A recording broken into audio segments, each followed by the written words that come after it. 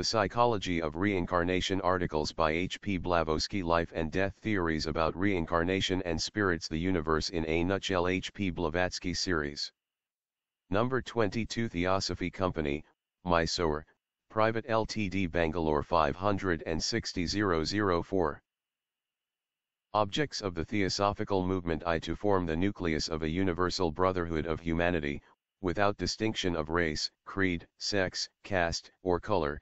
2. The study of ancient and modern religions, philosophies, and sciences, and the demonstration of the importance of such study. And 3. The investigation of the unexplained laws of nature and the psychical powers latent in man. JPJ. The articles of H. P. Blavatsky and W. Q. Judge, which originally appeared in the Theosophist, Lucifer, and the Path, were issued in pamphlet form by the Theosophy Company, Los Angeles, USA. For the benefit of students and inquirers in India, these are now being reprinted in an Indian edition. Reprint edition, 1984 by courtesy, the Theosophy Company, 245, West 33rd St., Los Angeles, California. 90007, USA. Printed by V. N. Iyer at Commercial Printing House, 41/1, 3rd Main Road, Gandhinagar, Bangalore 560,009, and published by J. M. Tijoriwala for Theosophy Company, Mysore, Private Limited, 4, Sir Krishna Rao Road, Basavangudi, Bangalore 560,004. Forward. The article, Life and Death, published after H.P.B.'s death, in Lucifer for October, 1892, will recall for students the material in Lucifer for January, 1889, printed under the title, Dialogue on the Mysteries of the Afterlife, which was apparently intended as the second part of the discussion in the preceding issue, December 1888, titled Dialogue between the Two Editors. In a footnote on page 157 of the Key to Theosophy, HPB informs the reader that the section, on postmortem and postnatal consciousness, was in part drawn from the Lucifer Dialogue on the Afterlife, which she had written. The posthumously published conversation here presented is still another version of the same teachings, although having an independent interest in the setting in which it appears. There could hardly be a more important treatise on the laws which are here shown to underlie the secret doctrine statement, I. 15, that no purely spiritual Buddhi, divine soul, can have an independent, conscious, existence until it has passed through every elemental form, and then by self-induced and self-devised efforts, ascended from the lowest to the highest manas. Through manas, as this article suggests, Atma Buddha gains individuality, and through connection with Buddhi, manas rises to immortality, the ultimate outcome of this reciprocity being the emergence of a perfect being, Adhyan Kohan. Without manas, Buddhi would remain an impersonal spirit. Theories about Reincarnation and Spirits was contributed by Madame Blavatsky to the first volume of Mr. Judge's Path, for reasons that the article makes plain.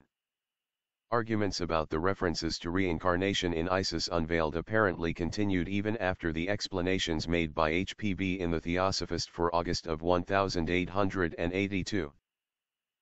And in this long discussion she undertook to explain the doctrine more clearly. Here, too, in the numbered paragraphs giving the occult doctrine, is conveyed the idea that egoity is born from the fruition of individual spiritual striving by the incarnated manas, the higher aspect of which is termed the real ego.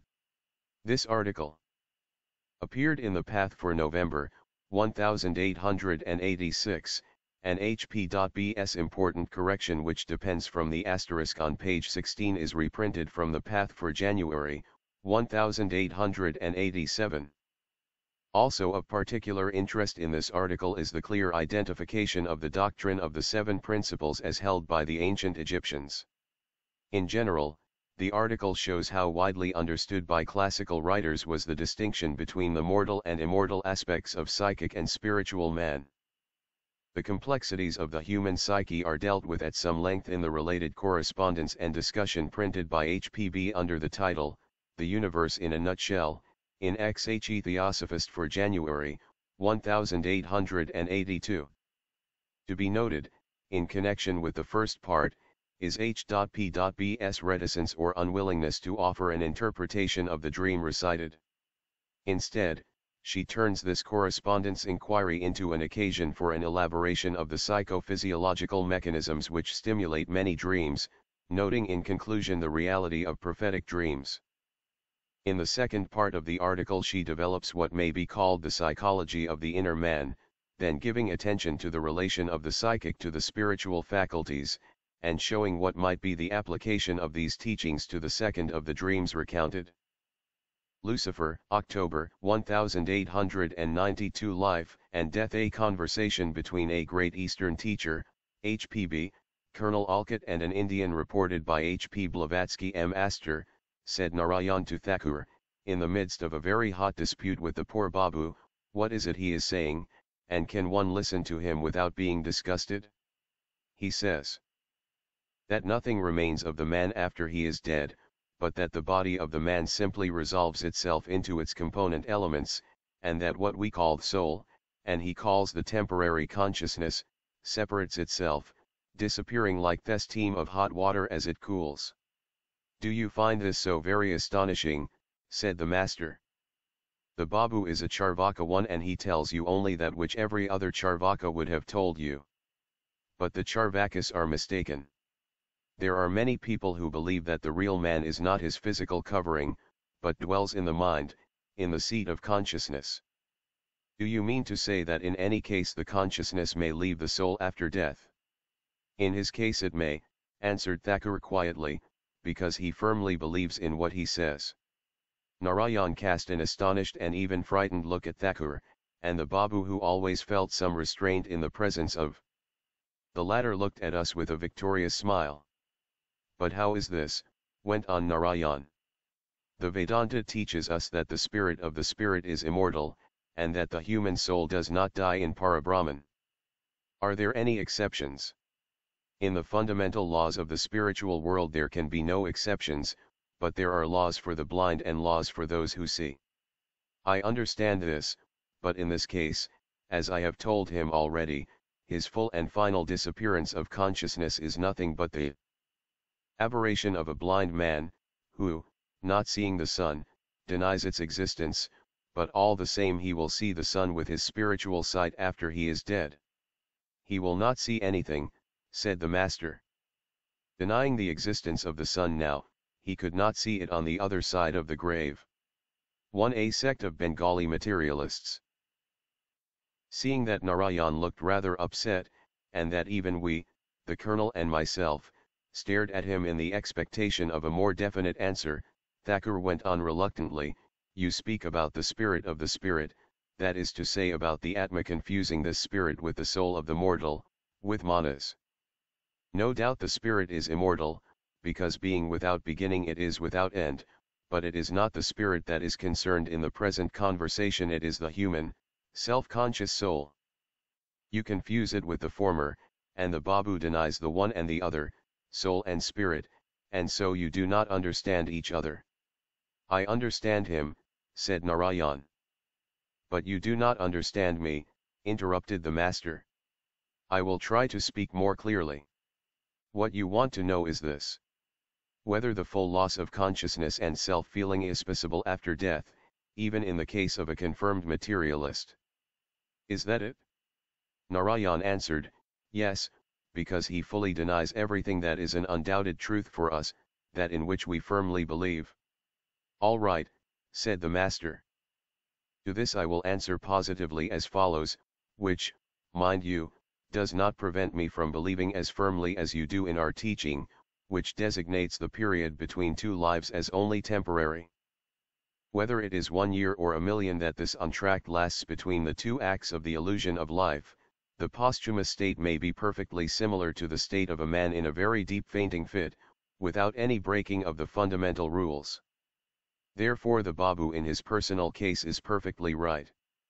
But how is this, said Colonel Olcott, since the rule of immortality does not admit of any exceptions, as you said? Of course it does not admit of any exceptions, but only in the case of things that really exist. One who like yourself has studied Mundukya Upanishad and Vedanta Sara ought not to ask such questions, said the master with a reproachful smile. But it is precisely Mundukya Upanishad, timidly observed Narayan, which teaches us that between the Buddhi and the Manas, as between the Ishwara and Prajna, there is no more difference in reality than between a forest and its trees, between a lake and its waters. Perfectly right, said the master, because 1 or even 100 trees which have lost their vital sap, or are even uprooted, cannot prevent the forest from remaining a forest. Yes, said Narayan, but in this comparison, Buddhi is the forest, and Manas Tejasi the trees, and if the former be immortal, then how is it possible for the Manas Tejasi, which is the same as Buddhi, to lose its consciousness before a new incarnation? That is where my difficulty lies. You have no business to have any difficulties, said the master, if you take the trouble not to confuse the abstract idea of the whole with its casual change of form. Remember that if in talking about Buddhi we may say that it is unconditionally immortal, we cannot say the same either about Manas, or about Tejasi. Neither the former nor the latter have any existence separated from the divine soul, because the one is an attribute of the terrestrial personality, and the second is identically the same as the first, only with the additional reflection in it of the Buddhi. In its turn, Buddhi would be an impersonal spirit without this element, which it borrows from the human soul, and which conditions it and makes out of it something which has the appearance of being separate from the universal soul, during all the cycle of the man's incarnations. If you say therefore that Buddhi Manas cannot die, and cannot lose consciousness either in eternity or during the temporary periods of suspension, you would be perfectly right, but to apply this axiom to the qualities of Buddhi Manas is the same as if you were arguing that as the soul of Colonel Alcott is immortal, the red on his cheeks is also immortal. And so it is evident you have mixed up the reality, Saturday, with its manifestation. You have forgotten that united to the Manas only, the luminosity of Tejasi becomes a question of time, as the immortality and the posthumous consciousness of the terrestrial personality of Timan become conditional qualities, depending on conditions and beliefs created by itself during its lifetime. Karma acts unceasingly, and we reap in the next world the fruit of that which we ourselves have sown in this life. But if my ego may find itself after the destruction of my body in a state of complete unconsciousness, then where is the punishment for the sins committed by me in my lifetime? Asked the Colonel, pensively stroking his beard. Our philosophy teaches us, answered Thakur, that the punishment reaches the ego only in its next incarnation, and that immediately after our death we meet only the rewards for the sufferings of the terrestrial life, sufferings that were not deserved by us. So, as you may see, the whole of the punishment consists in the absence of reward, in the complete loss of the consciousness of happiness and rest. Karma is the child of the terrestrial ego, the fruit of the acts of his visible personality, even of the thoughts and intentions of the spiritual I. But at the same time it is a tender mother, who heals the wounds given in the preceding life before striking this ego and giving him new ones in the life of a mortal. There is no mishap or sorrow which is not a fruit and direct consequence of a sin committed in his preceding incarnation, but not having preserved the slightest recollection of it in his present life, and not feeling himself guilty, and therefore suffering unjustly, the man deserves consolation and full rest on the other side of the grave. For our spiritual ego, death is always a redeemer and a friend. It is either the peaceful sleep of a baby, or a sleep full of blissful dreams and reveries.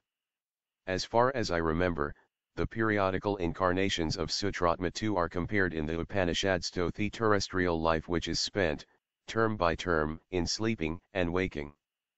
Is that so? I asked, wishing to renew the first question of Narayan. Yes, it is so. That is a very good comparison. I do not doubt it is good, I said, but I hardly understand it. After the awakening, the man merely begins a new day, but his soul, as well as his body, are the same as they were yesterday, whereas in every new incarnation not only his exterior, sex, and even personality, but, as it seems to me, all his moral qualities, are changed completely. And then, again, how can this comparison be called true, when people, after their awakening, remember very well not only what they were doing yesterday, but many days, months, and even years ago, whereas, in their present incarnations, they do not preserve the slightest recollection about any past life, whatever it was. Of course a man, after he is awakened, may forget what he has seen in his dreams, but still he knows that he was sleeping and that during his sleep he lived. But about our previous life you cannot say even that we lived. What do you say to this? There are some people who do remember some things, ENIG2 in the Vedanta, Buddhi, in its combinations with the moral qualities, consciousness, and the notions of the personalities in which it was incarnated, is called Sutratma, which literally means the thread soul, because a whole long row of human lives is strung on this thread like the pearls of a necklace. The manas must become Tejasi in order to reach and to see itself in eternity, when united to Sutratma. But often, owing to sin and associations with the purely terrestrial reason, this very luminosity disappears completely. Matically answered Thakur, without giving a straight answer to my question. I have some suspicions on this point, I answered, laughingly, but it cannot be said about ordinary mortals. Then how are we, who have not reached as yet the Sammasambuddha, to understand this comparison? You can understand it when you better understand the characteristics of the three kinds of what we call sleep. This is not an easy task you propose to us, said the colonel, laughingly. The greatest of our physiologists got so entangled in this question that it became only more confused. It is because they have undertaken what they had no business to undertake, the answering of this question being the duty of the psychologist, of whom there are hardly any among your European scientists. A Western psychologist is only another name for a physiologist, with the difference that they work on principles still more material. I have recently read a book by Maudsley which showed me clearly that they try to cure mental diseases without believing in the existence of the soul. All this is very interesting, I said, but it leads us away from the original object of our questions, which you seem reluctant to clear for us, Thakur Sahib. It looks as if you were confirming and even encouraging the theories of the Babu. Remember that he says he disbelieves the posthumous life, the life after death, and denies the possibility of any kind of consciousness exactly on the grounds of our not remembering anything of our past terrestrial life. I repeat again that the Babu is a Charvaka, who only repeats what he was taught. It is not the system of the materialists that I confirm and encourage, but the truth of the Babu's opinions in what concerns his personal state after death. Then do you mean to say that such people as the Babu are to be accepted from the general rule? Not at all. Sleep is a general and unchangeable law for man as well as for every other terrestrial creature, but there are various sleeps and still more various dreams. But it is not only the life after death and its dreams that he denies. He denies the immortal life altogether, as well as the IM3, the knowledge of one's past incarnations. Only yogis and adepts of the occult sciences possess this knowledge by the aid of the most ascetic life. Mortality of his own spirit. In the first instance he acts according to the canons of modern European science, founded on the experience of our five senses. In this he is guilty only with respect to those people who do not hold his opinions. In the second instance again he is perfectly right. Without the previous interior consciousness and the belief in the immortality of the soul cannot become Buddhi Tejasi, it will remain manas. But for the manas alone there is no immortality. In order to live a conscious life in the world on the other side of the grave, the man must have acquired belief in that world, in this terrestrial life. These are the two aphorisms of the occult science, on which is constructed all our philosophy in respect to the posthumous consciousness and immortality of the soul. Sutratma gets only what it deserves. After the destruction of the body there begins for the Sutratma either a period of full awakening, or a chaotic sleep, or a sleep without reveries or dreams. Following your physiologists who found the causality of dreams and the unconscious preparation for them in the waking state, Why should not we acknowledge the same with respect to the posthumous dreams? I repeat what Vedanta Sarad teaches us: death is sleep after death. There begins before our spiritual eyes a representation of a program that was learned by heart by us in our lifetime, and was sometimes invented by us, the practical realization of our true beliefs, or of illusions created by ourselves. These are the posthumous fruit of the tree of life. Of course, the belief or disbelief in the fact of conscious immortality cannot influence the conditioned actuality of the fact itself once it exists. But the belief or disbelief of separate personalities cannot but condition the influence of this fact in its effect in such personalities. Now I hope you understand. 1. Begin to understand. The materialists, disbelieving everything that cannot be controlled by their five senses and their so-called scientific reason, and denying every spiritual phenomenon, point to the terrestrial as the only conscious existence. Accordingly, for without the full assimilation with the divine soul, the terrestrial soul, or manas, cannot live in eternity a conscious life. It will become buddhai tejasi, or buddhai manas, only in case its general tendencies during its lifetime lead it towards the spiritual world. Then, full of the essence and penetrated by the light of its divine soul, the manas will disappear in buddhai, will assimilate itself with buddhai, still preserving a spiritual consciousness of its terrestrial personality. Otherwise manas, that is to say, the human mind, founded on the five physical senses, our terrestrial or our personal soul, will be plunged into a deep sleep without awakening, without dreams, without consciousness, till a new reincarnation. In this article, Sutratma is used for the principle later called the higher manas, and manas for that later called the lower manas, or kama manas eds. They will get only what they have deserved. They will lose their personal I, they will sleep the unconscious sleep until a new awakening. Have I understood rightly?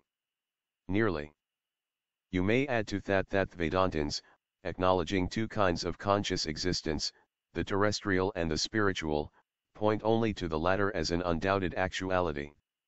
As to the terrestrial life, owing to its changeability and shortness, it is nothing but an illusion of our senses. Our life in the spiritual spheres must be thought an actuality, because it is there that lives our endless, never-changing immortal I, the Sutratma. Whereas in every new incarnation it clothes itself in a perfectly different personality, a temporary and short-lived one, in which everything except its spiritual prototype is doomed to traceless destruction. But excuse me, Thakur. Is it possible that my personality, my terrestrial conscious I, is to perish tracelessly? According to our teachings, not only is it to perish, but it must perish in all its fullness, except this principle in it which, united to buddhai, has become purely spiritual and now forms an inseparable whole. But in the case of a hardened materialist, it may happen that neither consciously nor unconsciously has anything of its personal I ever penetrated into buddhai. The latter will not take away into eternity any atom of such a terrestrial personality. Your spiritual I is immortal, but from your present personality it will carry away only that which has deserved immortality, that is to say, only the aroma of the flowers mowed down by death.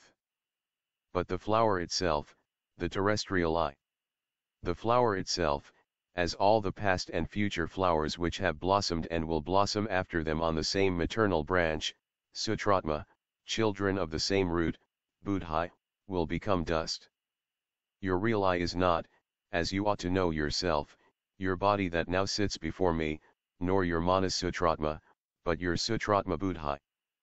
But this does not explain to me why you call our posthumous life immortal, endless, and real, and the terrestrial one a mere shadow.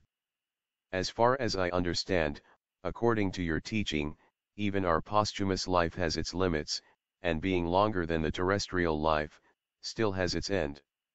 Most decidedly. The spiritual ego of the man moves in eternity like a pendulum between the hours of life and death, but if these hours, the periods of life terrestrial and life posthumous, are limited in their continuation, and even the very number of such breaks in eternity between sleep and waking, between illusion and reality, have their beginning as well as their end, the spiritual pilgrim himself is eternal. Therefore the hours of his posthumous life, when unveiled he stands face to face with truth, and the short-lived mirages of his terrestrial existences are far from him, compose or make up, in our ideas, the only reality. Such breaks, in spite of the fact that they are finite, do double service to the Sutratma, which, perfecting itself constantly, follows without vacillation, though very slowly, the road leading to its last transformation, when, reaching its aim at last, it becomes a divine being.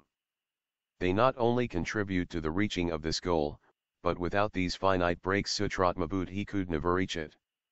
Sutratma is the actor, and its numerous and different incarnations are the actor's parts. I suppose you would not apply to these parts, and so much the less to their costumes, the term of personality. Like an actor, the soul is bound to play, during the cycle of births up to the very threshold of parinirvana. Many such parts, which often are disagreeable to it, but like a bee, collecting its honey from every flower, and leaving the rest to feed the worms of the earth, are spiritual individuality, the Sutratma, collecting only the nectar of moral qualities and consciousness from every terrestrial personality in which it has to clothe itself, forced by karma, unites at last all these qualities in one, having then become a perfect being, Adhyan Kohan. So much the worse for such terrestrial personalities from whom it could not gather anything.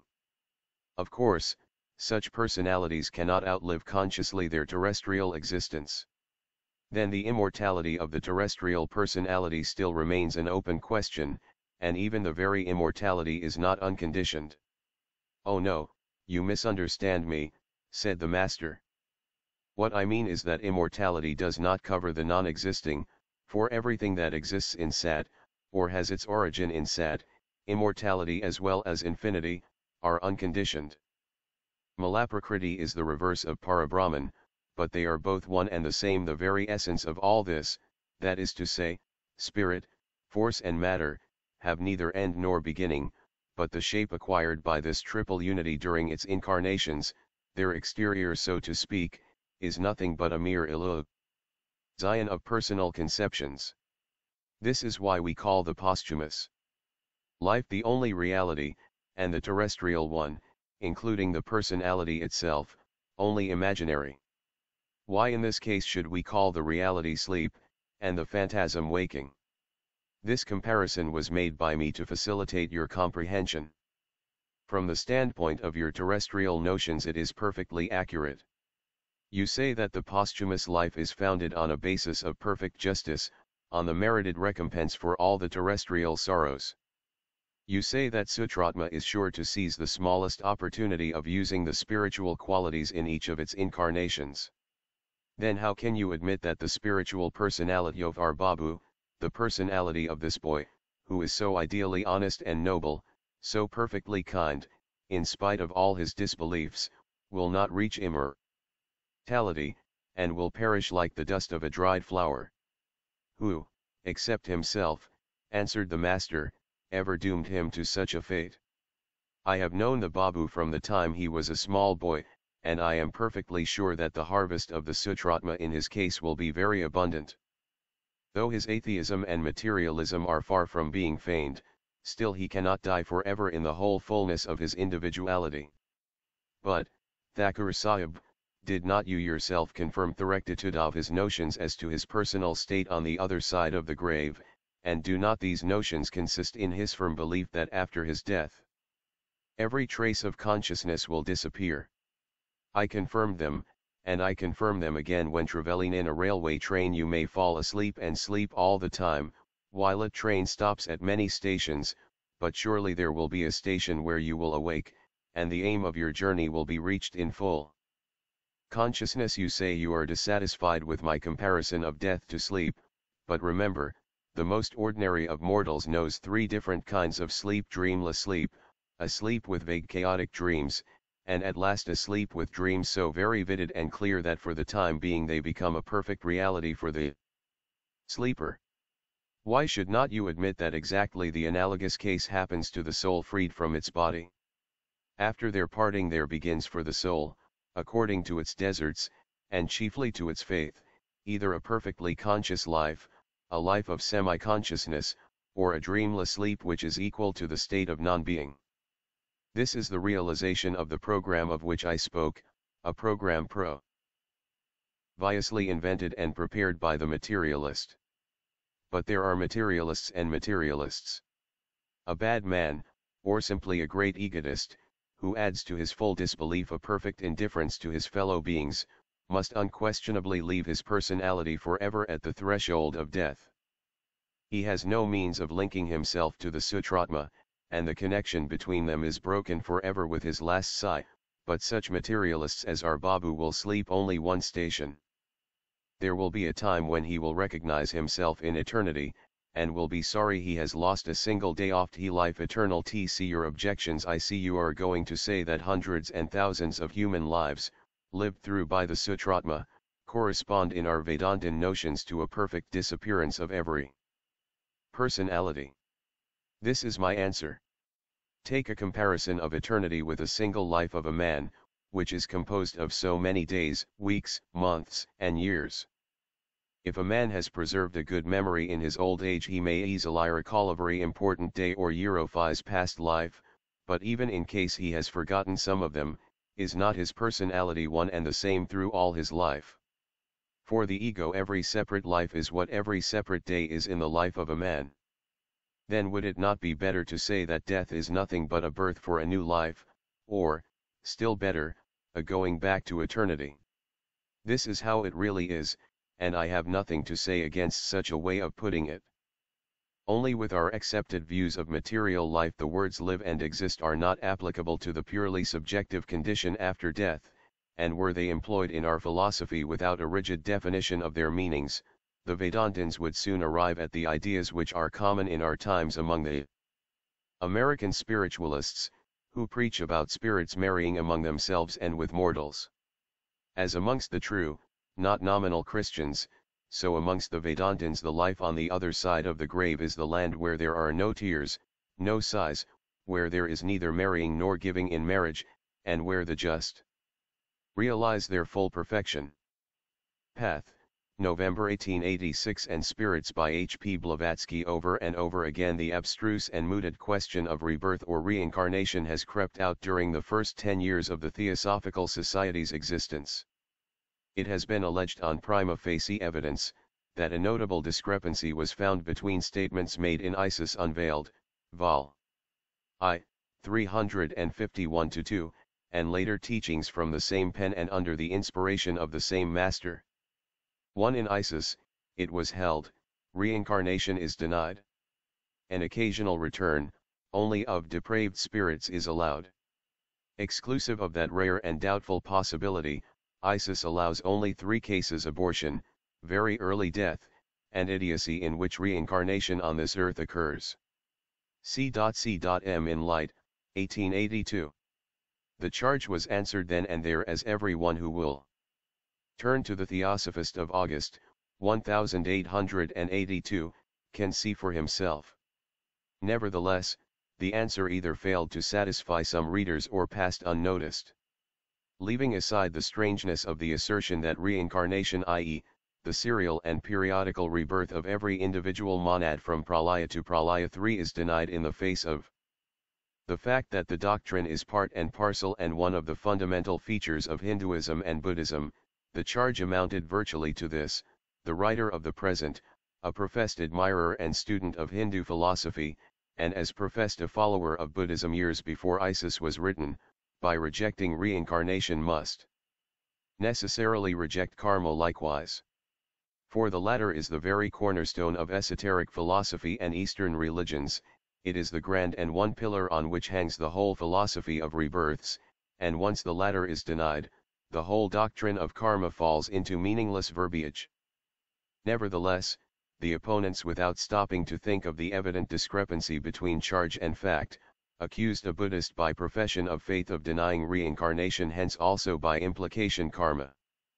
Adverse to wrangling with Anuhau as a friend, 1. See Charge and Answer, in Theosophist, August, 1882. 2. The cycle of existence during the Manvantara period before and after the beginning and completion of which every such monad is absorbed and reabsorbed in the one soul, anima mundi. And undesirous at the time to enter upon a defense of details and internal evidence, a loss of time indeed, the writer answered merely with a few sentences. But it now becomes necessary to well define the doctrine. Other critics have taken the same line, and by misunderstanding the passages to that effect in Isis they have reached the same rather extraordinary conclusions. To put an end to such useless controversies, it is proposed to explain the doctrine more clearly. Although, in view of the later more minute renderings of the esoteric doctrines, it is quite immaterial what may have been written in Isis, an encyclopedia of occult subjects in which each of these is hardly sketched. Let it be known at once, that the writer maintains the correctness of every word given out upon the subject in my earlier volumes. What was said in the Theosophist of August, 1882, may now be repeated here.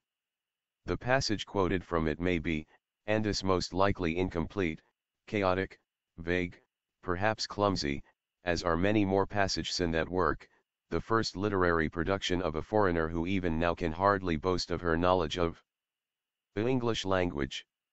Nevertheless, it is quite correct so far as that collateral feature of reincarnation is therein concerned. I will now give extracts from Isis and proceed to explain every passage criticized, wherein it was said that a few fragments of this mysterious doctrine of reincarnation as distinct from metempsychosis would be then presented. Sentences now explained are in italics. Reincarnation, i.e., the appearance of the same individual, or rather of his astral monad, twice on the same planet, is not a rule in nature, it is an exception, like the teratological phenomenon of a two-headed infant.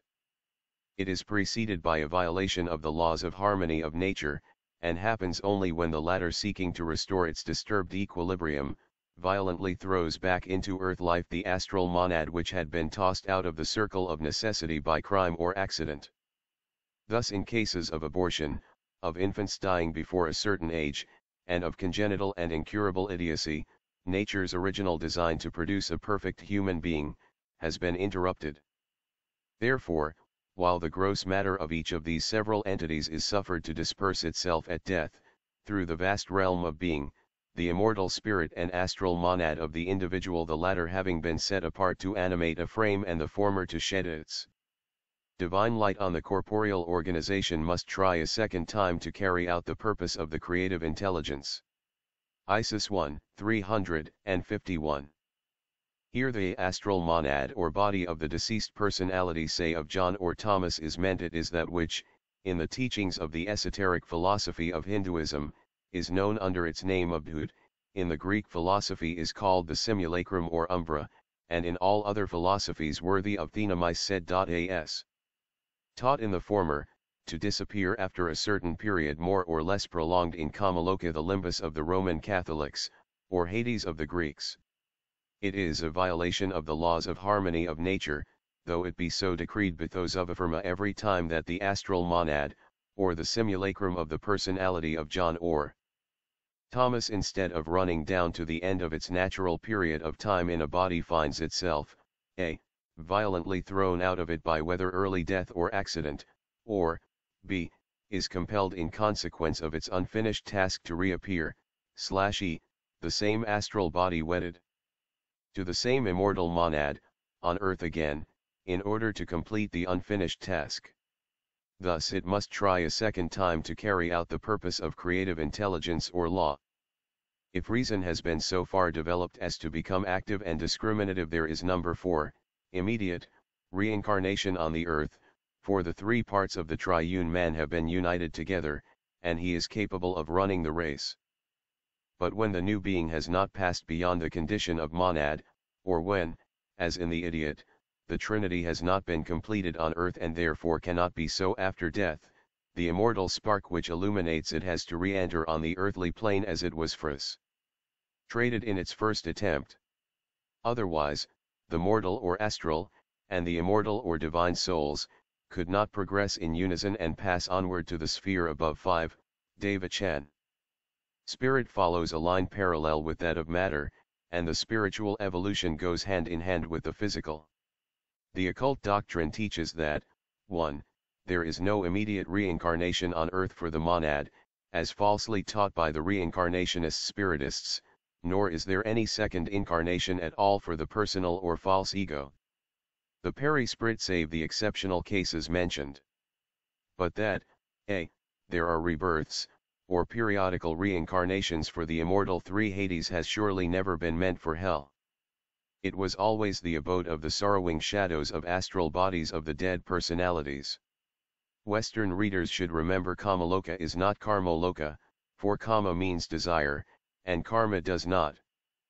For had this word immediate been put at the time of publishing Isis between the two words no and reincarnation, there would have been less room for dispute and controversy. 5. By sphere above, of course Devachan was meant. Ego during cycle of rebirths, and no ego in nirvana or moksha when it becomes impersonal and absolute, for that ego is the root of every new incarnation, the string on which are threaded, one after the other, the false personalities or elusive bodies called men, in which the monad ego incarnates itself during the cycle of births, and, b. that such reincarnations take place not before 1,500, 2,000, and even 3,000 years of devachanic life. 2. That manas the seat of Jiv, that spark which runs the round of the cycle of birth and rebirths with the monad from the beginning to the end of a manvantara is the real ego. That, a. the Jiv follows the divine monad that gives it spiritual life and immortality into Devachan, that therefore, it can neither be reborn before its appointed period, nor reappear on earth visibly or invisibly in the interim, and, b. that, unless the fruition, the spiritual aroma of the manas, or all these highest aspirations and spiritual qualities and attributes that constitute the higher self of man become united to its monad, the latter becomes as non-existent, since it is in se impersonal and per se ego-less, so to say, and gets its spiritual coloring or flavor of egotism only from each manas during incarnation and after it is disembodied, and separated from all its lower principles. 3. That the remaining four principles, or rather the two I as they are composed of the terrestrial portion of manas, of its vehicle Kamarupa and Linghasarara the body dissolving immediately, and prana or the life principle along with it, that these principles having belonged to the /a/se personality are unfit for Devachan. The latter is state of bliss, the reward for all the undeserved miseries of life. 6. And that which prompted man to sin, namely his terrestrial passionate nature, can have no room in it. Therefore the reincarnating asterisk principles are left behind in Kama 6. The reader must bear in mind that the esoteric teaching maintains that save in cases of wickedness when man's nature attains the acme of evil, and human terrestrial sin reaches satanic universal character, so to say as some sorcerers do, there is no punishment for the majority of mankind after death. The law of retribution as karma awaits man at the threshold of his new incarnation. Man is at best a wretched tool of evil, unceasingly forming new causes and circumstances. He is not always, if ever, responsible. Hence a period of rest and bliss in Devachan, with an utter temporary oblivion of all the miseries and sorrows of life. Avicii is a spiritual state of the greatest misery and is only in store for those who have devoted consciously their lives to doing injury to others and have thus reached its highest spirituality of evil. The following important corrections, by Madame Blavatsky, an editorial note by Mr. Judge, appeared in The Path for January, 1887. To all the readers of The Path, in the November number of Path, in my article Theories about Reincarnation and Loka, firstly as a material residue, then later on as a reflection on the mirror of astral light. Endowed with elusive action, to the day when having gradually faded out they disappear, what is it but the Greek eidolon and the simulacrum of the Greek and Latin poets and classics? What reward or punishment can there be in that sphere of disembodied human entities for a fetus or a human embryo which had not even time to breathe on this earth, still less an opportunity to exercise the divine faculties of its spirit? Or, for an irresponsible infant, whose senseless monad remaining dormant within the astral and physical casket, could as little prevent him from burning himself as any other person to death? Or again, for one idiotic from birth, the number of whose cerebral circumvolutions is only from 20 to 30% of those of sane persons, and who therefore is irresponsible for either his disposition, acts, or for the imperfections of his vagrant, half-developed intellect. Isis, I 352. These are, then, the exceptions spoken of in Isis, and the doctrine is maintained now as it was then. Moreover, there is no discrepancy but only incompleteness, hence, misconceptions arising from later teachings. Then again, there are several important mistakes in Isis, which, as the plates of the work had been stereotyped, were not corrected in subsequent editions. One of such is on page 346, and another in connection with it and as a sequence on page 347. The discrepancy between the first portion of the statement and the last, ought to have suggested the idea of an evident mistake. It spirits, the entire batch of elaborate arguments is upset and made to fall flat owing to the mistake of either copyist or printer. On page 235, the last paragraph is made to begin with these words, therefore the reincarnating principles are left behind in Kamaloka, etc., whereas it ought to read therefore the non-reincarnating principles, the false personality, are left behind in Kamaloka, etc. A statement fully corroborated by what follows, since it is stated that those principles fade out and disappear. There seems to be some fatality attending this question. The spiritualists will not fail to see in it the guiding hand of their dear departed ones from Summerland, and I am inclined to share that belief with them in so far that there must be some mischievous spook between me and the printing of my articles. Unless immediately corrected and attention drawn to it, this error is one which is sure to be quoted some day against me and called a contradiction. Yours truly. H. P. Blavatsky, November 20, 1886. Note: the Ms. for the article referred to was written out by someone for Madame Blavatsky and forwarded to us as it was printed, and it is quite evident that the error was the copyist's, and not ours nor Madame's. Besides that, the remainder of the paragraph clearly shows a mistake. We did not feel justified in making such an important change on our own responsibility, but are now glad to have the author do it herself. Other minor errors probably also can be found in consequence of the peculiar writing of the amanuensis, but they are very trivial in their nature. E.d. Path is addressed to the spiritists, reincarnationists who take the more than ambiguous words of Apuleius as a passage that corroborates their claims for their spirits and reincarnation. Let the reader judge 7 whether Apuleius does not justify rather our assertions. We are charged with denying reincarnation, and this is what we said there and then in Isis. The philosophy teaches that nature never leaves her work unfinished. If baffled at the first attempt, she tries again. When she evolves a human embryo, the intention is that a man shall be perfected physically, intellectually, and spiritually. His body is to grow, mature, wear out, and die, his mind unfold, ripen, and be harmoniously balanced, his divine spirit illuminate and blend easily with the inner man. No human being completes its grand cycle, or the circle of necessity, until all these are accomplished. As the laggards in a race struggle and plod in their first quarter while the victor darts past the goal, so, in the race of immortality, some souls outspeed all the rest and reach the end. While their myriad competitors are toiling under the load of matter, close to the starting point. Some unfortunates fall out entirely and lose all chance of the prize, some retrace their steps and begin again.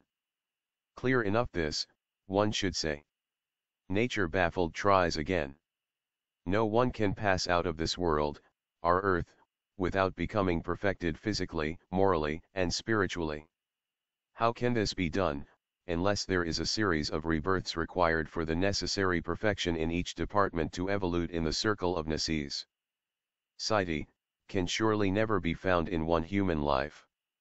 And yet this sentence is followed without any break by the following parenthetical statement: this is what the Hindu dreads above all things, transmigration and reincarnation, only on other and inferior planets, never on this one. The last sentence is a fatal mistake and one to which the writer pleads not guilty.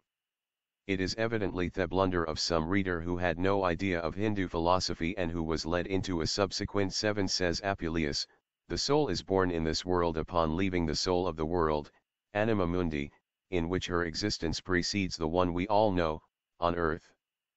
Thus, the gods who consider her proceedings in all the phases of various existences and as a whole, punish her sometimes for sins committed during an anterior life. She dies when she separates herself from a body in which she crossed this life as in a frail bark. And this is, if I mistake not, the secret meaning of the tumulary inscription, so simple for the initiate, to the gods manes who lived.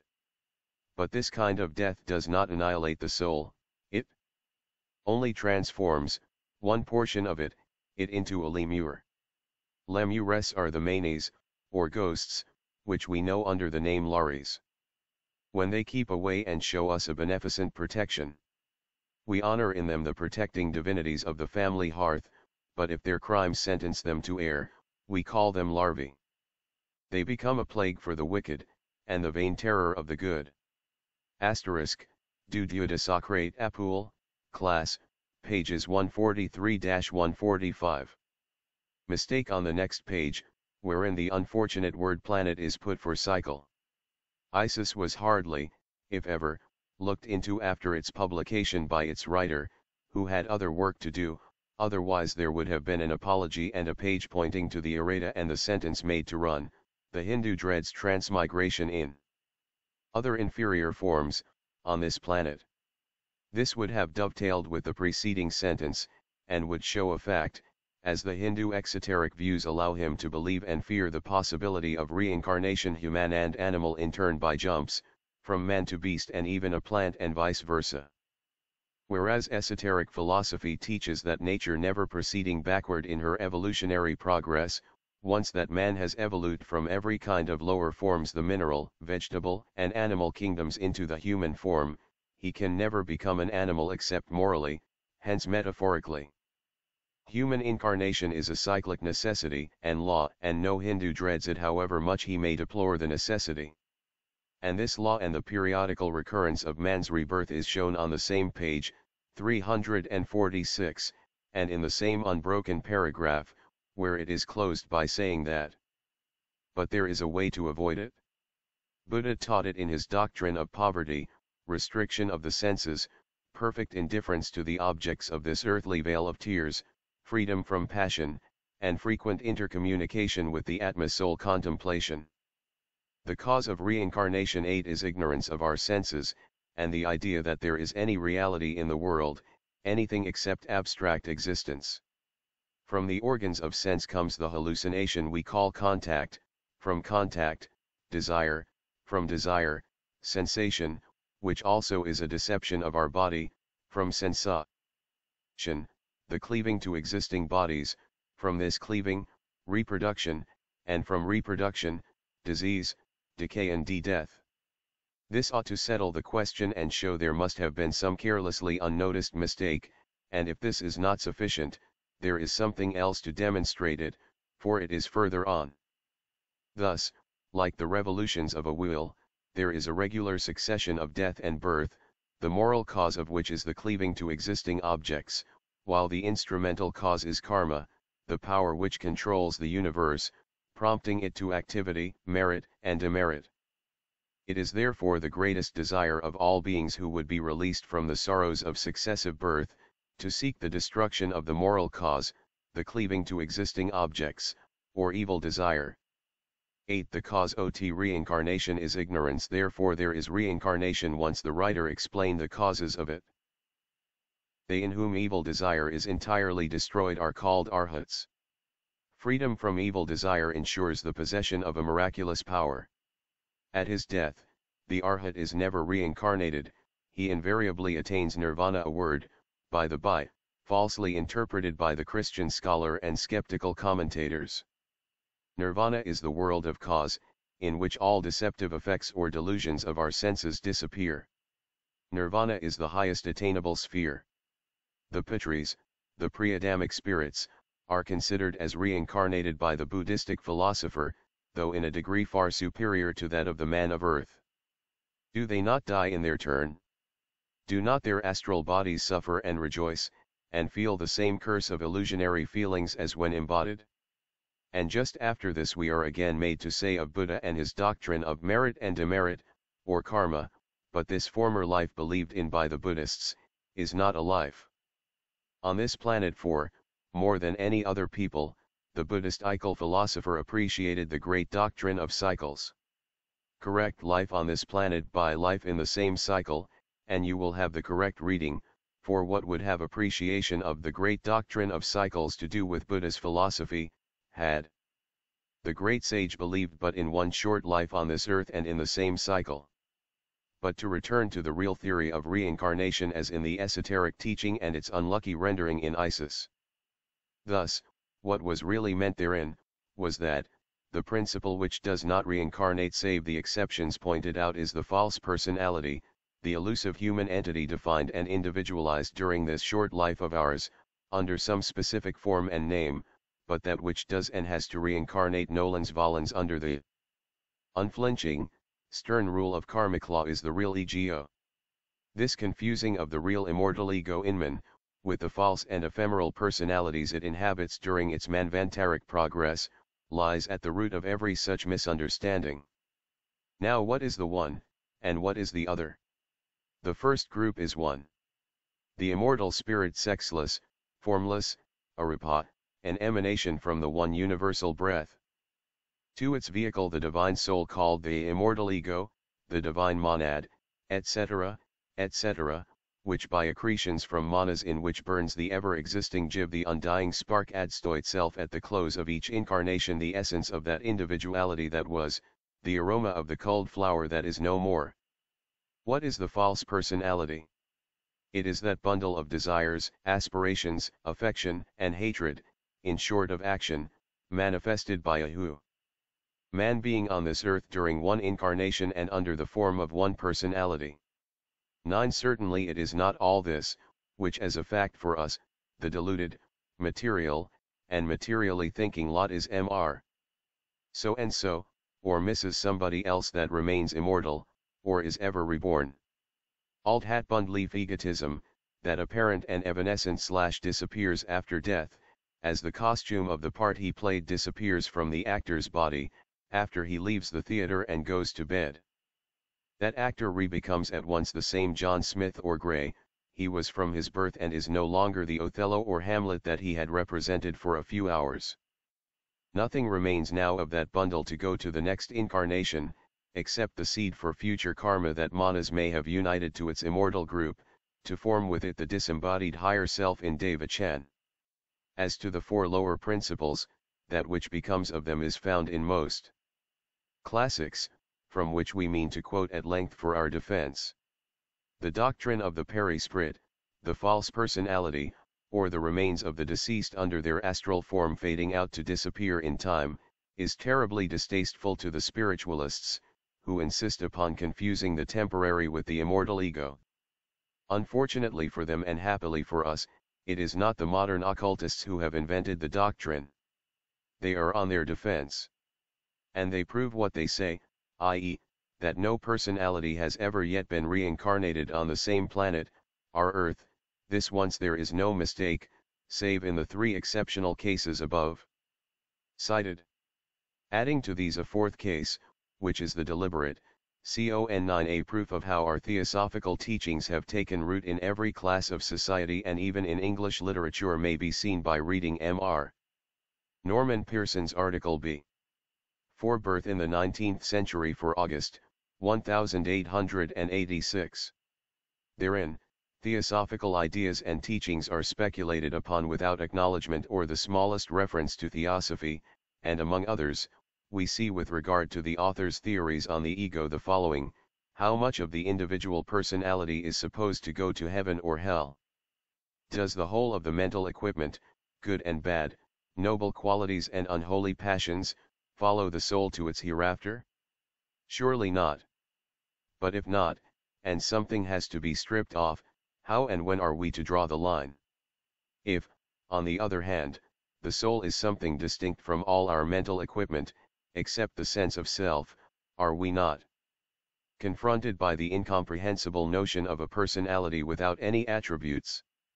To this query the author answers as any true theosophist would: the difficulties of the question really spring from a misconception of the true nature of these attributes. The components of our mental equipment, appetites, aversions, feelings, tastes, and qualities generally are not absolute but relative existences. Hunger and thirst, for instance, are states of consciousness which arise in response to the stimuli of physical necessities. They are not inherent elements of the soul and will disappear or become modified, etc. Pages 356 and 357. In other words, the theosophical doctrine is adopted, Atma and Buddhi having culled off the manas, the aroma of the personality or human soul, go into Devachan, while the lower principles, the astral simulacrum or false personality void of its divine monad or spirit, will remain in the Kamaloka, the Summerland. Sias act of adeptship, and that such an astral body belongs neither to the body nor the soul, still less to the immortal spirit of man. The following is brought forward and proof cited. Before one brings out on the strength of undeniable manifestations, theories as to what produces them, and claims at once on prima facie evidence that it is the spirits of the departed mortals that revisit us, it behooves one to first study what antiquity has declared upon the subject. Ghosts and apparitions, materialized and semi-material spirits, have not originated with Allan Kardec, nor at Rochester. If those beings whose invariable habit it is to give themselves out for souls and the phantoms of the dead, choose to do so and succeed, it is only because the cautious philosophy of old is now replaced by an a priori conceit, and unproven assumptions. The first question is to be settled: have spirits any kind of substance to clothe themselves with? Answer: that which is now called perisprit in France, and a materialized form in England and America, was called in days of old peripsyche, and perinous, hence was well known to the old Greeks. Have they a body, whether gaseous, fluidic, ethereal, material or semi-material? No, we say this on the authority of the occult teachings the world over. For with the Hindus Atma or spirit is a rupa, bodiless, and with the Greeks also. Even in the Roman Catholic Church the angels of light as those of darkness are absolutely incorporeal, meri spiritus omnes corporis experts, and in the words of the secret doctrine primordial. Emanations of the undifferentiated principle, the Dhyan-Kohans of the one, first, category or pure spiritual essence, are formed of the spirit of the one element, the second category, of the second emanation of the soul of the elements, the third have a mind-body to which they are not subject, but that they can assume and govern as a body, subject to them, pliant to their will in form and substance. Parting from this third category, they, the spirits, angels, devas, or Dhyan-Kohans, have bodies, the first rupa group of which is composed of one element ether, the second, of two ether and fire, the third, of three ether, fire, and water, the fourth, of four ether, air, fire, and water. Then comes man, who, besides the four elements, has the fifth that predominates in him, earth, therefore he suffers. Of the angels, as said by Saint Augustine and Peter Lombard, their bodies are made to act, not to suffer. It is earth and water, humor et humus, that gives an aptitude for suffering and passivity, ad patientiam, and ether and fire for action. The spirits or human monads, belonging to the first, or undifferentiated essence, are thus incorporeal, but their third principle, or the human fifth manas, can in conjunction with its vehicle become kamarupa and mayavirupa, body of desire or illusion body.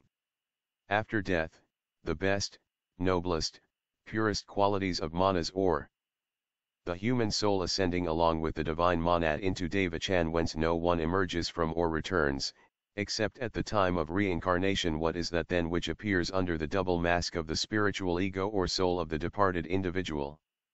The Kamarupa element with the help of elementals. For we are taught that those spiritual beings that can assume a form at will and appear, i.e., make themselves objective and even tangible are the angels alone, the Dhyan Kohans, and the Nirmanakaya 10 of the adepts, whose spirits are clothed in sublime matter. The astral bodies, the remnants and dregs of a mortal being which has been disembodied, when they do appear, are not the individuals they claim to be, but only their simulacres. And such was the belief of the whole of antiquity, from Homer to Swedenborg, from the third race down to our own day.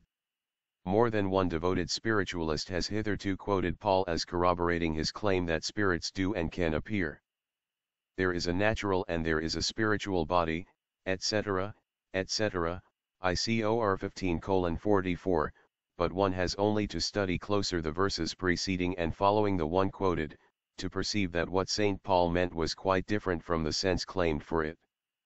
Surely there is a spiritual body, but it is not identical with the astral form contained in the natura P. Man. The spiritual is formed only by our individuality unclothed and transformed after death, for the Apostle takes care to explain in verses 51 and 52, Immut abi merced non omnes. Behold, I tell you a mystery, we shall not all sleep but we shall all be changed. This corruptible must put on incorruption and this mortal must put on immortality. But this is no proof except for the Christians. Let us see what the old Egyptians and the Neoplatonists, both triurgists par excellence, thought on the subject. They divided man into three prin 10. Nirmanakaya is the name given to the astral forms, in their completeness, of adepts, who have progressed too high on the path of knowledge and absolute truth, to go into the state of Devachan, and have, on the other hand, deliberately refused the bliss of nirvana, in order to help humanity by invisibly guiding and helping on the same path of progress elect men. But these astrals are not empty shells, but complete monads made up of the third, fourth, fifth, sixth, and seventh principles. There is another order of Nirmanakaya, however, of which much will be said in the secret doctrine. HPB.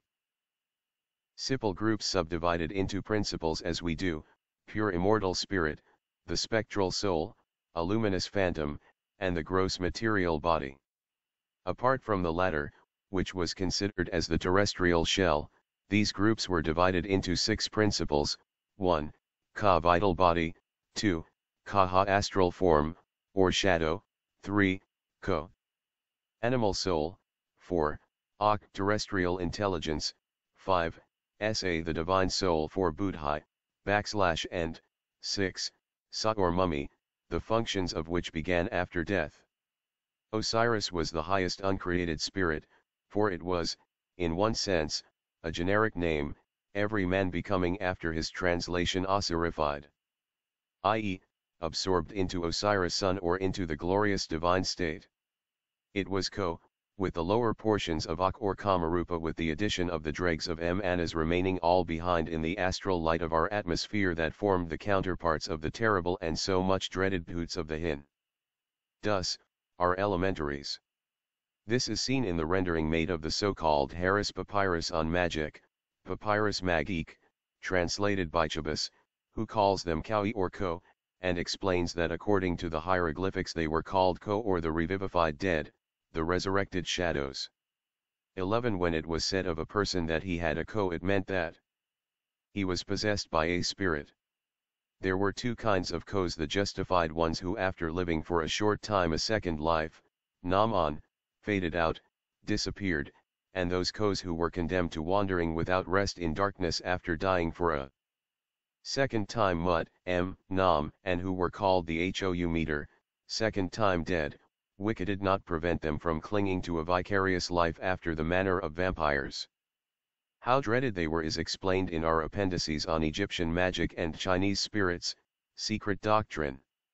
They were exorcised by Egyptian priests as the evil spirit is exorcised by their Oman Catholic cure, or again the Chinese Haoan, identical with the Ko and the elementary, as also with the Lares or larves, a word derived from the former by Festus, the grammarian, who explains that they were the shadows of the dead who gave no rest in the house they were in, either to the masters or the servants.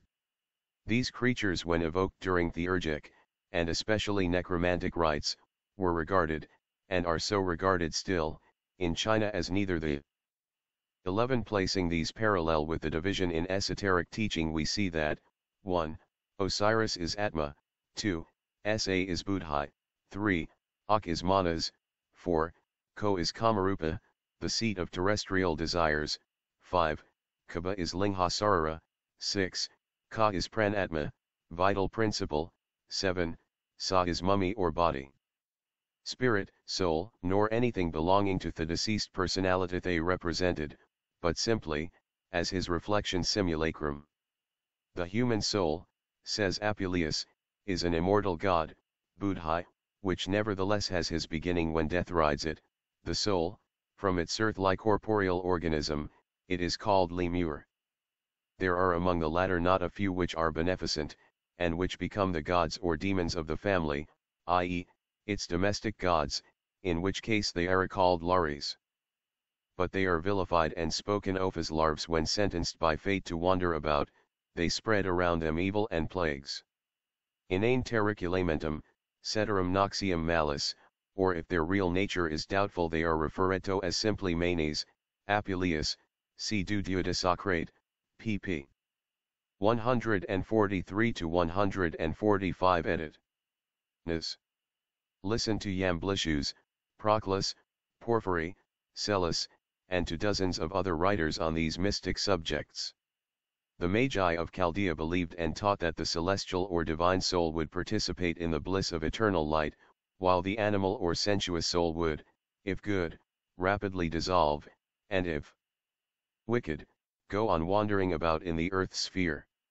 In this case, it, the soul, assumes at times the forms of various human phantoms and even those of animals. The same was said of the Eidolon of the Greeks, and of their Nepesh by the rabbins. See Sciences Occults, Count d'Orsay. v11. All the Illuminati of the Middle Ages tell us a fur astral soul, the reflection of the dead or his spectre. At natal death, birth, the pure spirit remains attached to the intermediate and luminous body, but as soon as its lower form, the physical body, is dead, the former ascends heavenward, and the latter descends into the nether worlds, or the Kamaloka. Homer shows us the body of Patroclus, the true image of the terrestrial body, lying killed by Hector, rising in its spiritual form, and Lucretius shows old Ennius representing Homer himself, shedding bitter tears, amidst the shadows and the human simulacres on the shores of Acre Usia, where live neither our bodies nor our souls, but only our images. Esse Acre Usia templa, quo nec permanent annans, nec corpora nostra, sed quidam simulacra. Virgil called it imago, image, and in the Odyssey, xt, the author refers to it as the type, the model, and at the same time the copy of the body, since Telemachus will not recognize Ulysses and seeks to drive him off by saying, "No, thou art not my father, thou art a demon, trying to seduce me." Odes. I-16. v194, Latins do not lack significant proper names to designate the varieties of their demons, and thus they called them in turn, lares, lemurs, genii, and manes. Cicero, in translating Plato's Timaeus, translates the word daimons by teres, and Festus the grammarian explains that the inferior or lower gods were Thesuasoph when, making a difference between the two as Homer did, and between a/wa bruta and anima divina, animal and divine souls. Plutarch, in Prob. Rom, makes the lares preside and inhabit the haunted houses, and calls them cruel, exacting, inquisitive, etc., etc. Festus thinks that there are good and bad ones among the lares. For he calls them at one time prestides, as they gave occasionally and watched over things carefully, direct apports, and at another hostilios. However it may be, says in his queer old French, Leloir, they are no better than our devils, who, if they do appear helping some times men, and presenting them with property, it is only to hurt them the better and the more later on. Lemurs are also devils and larvae, for they appear at night in various human and animal forms, but still more frequently with features that they borrow from dead men. Liber de Spectres. v4, p15 and 16, After this little honor rendered to his Christian preconceptions, that see Satan everywhere, Leloir speaks like an occultist, and a very erudite one too. It is quite certain that the genii and none other had mission to watch over every newly born man, and that they were called genii, as says Censorius, because they had in their charge our race, and not only they presided over every mortal being but over whole generations and tribes, being the genii of the people. The idea of guardian angels of men, races, localities, cities, and nations, was taken by the Roman Catholics from the pre-Christian occultists and pagans. Semiacius, Epistole, I. X, writes, as souls are given to those who are born, so genii are distributed to the nations. Every city had its protecting genius, to whom the people sacrificed. There is more than one inscription found that reads, Genio civitates to the genius of the city. Only the ancient profane, never seemed sure any more than the modern whether an apparition was the eidolon of a relative or the genius of the locality. Ennius, while celebrating the anniversary of the name of his father Anchises, seeing a serpent crawling on his 12 because they drove the enemies away. Tomb knew not whether that was the genius of his father or the genius of the place, Virgil. The manes 1 * were numbered and divided between good and bad, those that were sinister, and that Virgil calls numina larva, were appeased by sacrifices that they should commit no mischief, such as sending bad dreams to those who despised them, etc. Tibullus shows by his line, ne tibi neglecti mittent insomnia manes. Eleg. 1, 2. Pagans thought that the lower souls were transformed after death into diabolical aerial spirits. Leloir, p. 22. The term itera prosopis when divided into its several compound words will yield a whole sentence, and other than I under the features of my person. It is Thothis terrestrial principle, the eidolon, the larva, the bhoot call it by whatever name that reincarnation was refused in Isis. 1 * The doctrines of Theosophy are simply the faithful echoes of antiquity. Man is a unity only at his origin and at his end. All the spirits, all the souls, gods, and demons emanate from and have for their root principle the soul of the universe, says Porphyry, de Sacrifice. Not a philosopher of any notoriety who did not believe, 1. In reincarnation, metempsychosis, 2.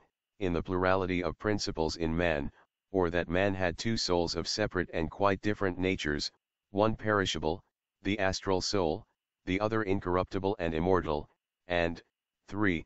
That the former was not the man whom it represented, neither his spirit nor his body, but his reflection at best. This was taught by Brahmins, Buddhists, Hebrews, Greeks, Egyptians, and Chaldeans, by the post-Diluvian heirs of the pre-Diluvian wisdom, by Pythagoras and Socrates, Clemens Alexandrinus, Synesius, and Origen, the oldest Greek poets, as much as the Gnostics, whom Gibbon shows as the most refined, learned, and enlightened men of all ages, see Decline and Fall, etc. But the rabble was the same in every age, superstitious, self-opinionated, materializing every most spiritual and noble idealistic conception and dragging it down to its own low level, and ever adverse to philosophy. But all this does not interfere with that fact, that our fifth race 13 from Manus good, an antiphrasis, as Festus explains 14 page 12, volume I of Isis Unveiled, belief in reincarnation is asserted from the very beginning, as forming part and parcel of universal beliefs. Metempsychosis, or transmigration of souls, and reincarnation being after all the same thing. 28. The psychology of reincarnation. Man, analyzed esoterically as a septenary creature, was ever exoteric ally recognized as mundane, submundane, terrestrial, and supermundane, Ovid graphically describing him as bis duo sunt hominis, manes, caro, spiritus, umbra quaechu or istaloca bis duo suscipiunt. Terra tagit carnum, tumulum circumvalat umbra, orcus habet manes, spiritus extra peti. Ostend, October, 1886. Theosophist, January 1882. The Universe in a Nutshell. The article on dreams alluded to in the following letter is reprinted with the desired explanatory notes for the information of our readers, to the editor. The accompanying extract is from an article in a recent issue of Chambers Journal. I hope you will reprint the same and kindly give full explanations upon the following subjects. 1. Are dreams always real? If so, what produces them? If not real, yet may they not have in themselves some deep significance? 2. Tell us something about our antenatal state of existence and the transmigration of soul. 3. Give us anything that is worth knowing about psychology as suggested by this article. Your most fraternally and obediently, Jahangir Kursitji Tarachand, FTS. Bombay, November 10, 1881. Editor's answer. To put our correspondent's request more exactly, he desires the Theosophist to call into the limits of a column or two the facts embraced within the whole range of all the sublunar mysteries with full explanations. These would embrace, 1. The complete philosophy of dreams, as deduced from their physiological, biological, psychological, and occult aspects. 2. The Buddhist Jatakas, rebirths and migrations of our Lord Sakyamuni, with a philosophical essay upon the transmigrations of the 387,000 Buddhas who turned the will of faith, during the successive revelations to the world of the 125,000 other Buddhas, the saints, who can overlook and unravel the thousand-fold knotted threads of the moral chain of causation, throwing in a treatise upon the Nidanas, the chain of 12 causes with a complete list of their 2 millions of results, and copious appendices by some arahats, who have attained the stream which floats into nirvana. 3. The compounded reveries of the world-famous psychologists, from the Egyptian Hermes, and his Book of the Dead, Plato's definition of the soul, in Timotheus, and so on, down to the drawing-room nocturnal chats with a disembodied soul, by Rev. Adramelech Romeo Tiberius Toughskin from Cincinnati. Such is the modest task proposed. Suppose we first give the article which has provoked so great a thirst for philosophical information, and then try to do what we can. It is a curious case, if not altogether a literary fiction, dreamland and somnambulism.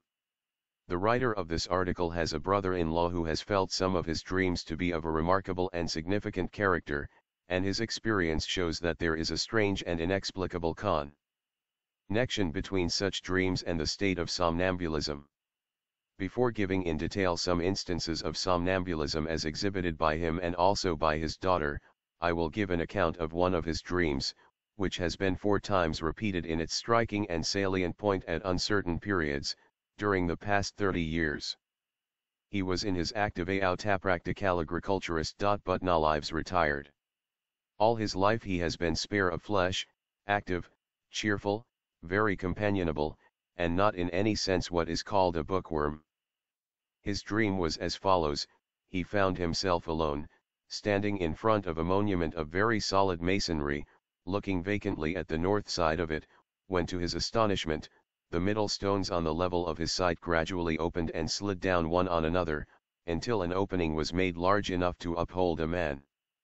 All of a sudden, a little man, dressed in black, with a large bald head, appeared inside the opening, seemingly fixed there by reason of his feet and legs being buried in the masonry.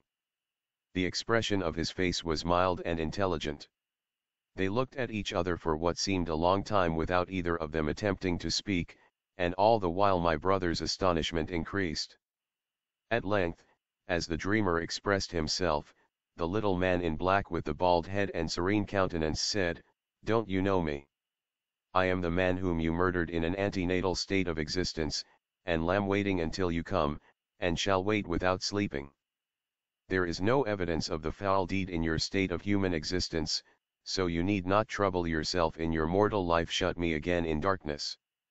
The dreamer began, as he thought, to put the stones in their original position, remarking as he expressed himself to the little man, "This is all a dream of yours, for there is no antenatal state of existence."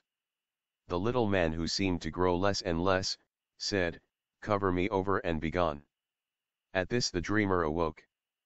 Years passed away, and the dream was forgotten in the common acceptation of the term, when behold, without any previous thought of the matter, he dreamed that he was standing in the sunshine, facing an ancient garden wall that belonged to a large unoccupied mansion, when the stones in front of it began to fall out with a gently sliding motion, and soon revealed the self-same mysterious person, and everything pertaining to him, including his verbal utterances as on the first occasion, though an uncertain number of years had passed.